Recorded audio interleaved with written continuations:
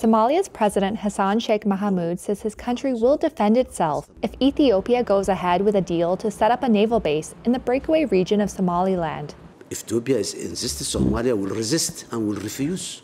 The deal could also see Ethiopia potentially recognize the territory as an independent state.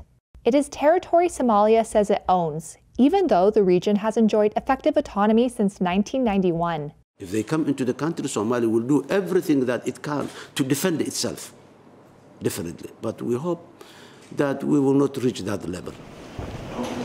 On January 1st, landlocked Ethiopia agreed to a memorandum of understanding to lease 12 miles of coastline in Somaliland.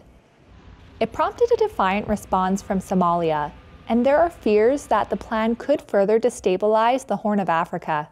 President Mohamud did not elaborate on what action his country might take, but he said he would only agree to discuss the matter with Ethiopian Prime Minister Abiy Ahmed when the government in Addis Ababa renounces its intention to, quote, take part of our country. Ethiopia's government spokesperson did not respond to a request for comment. Abiy had previously said Ethiopia had no plans to start a conflict with Somalia and is merely trying to address the need for sea access.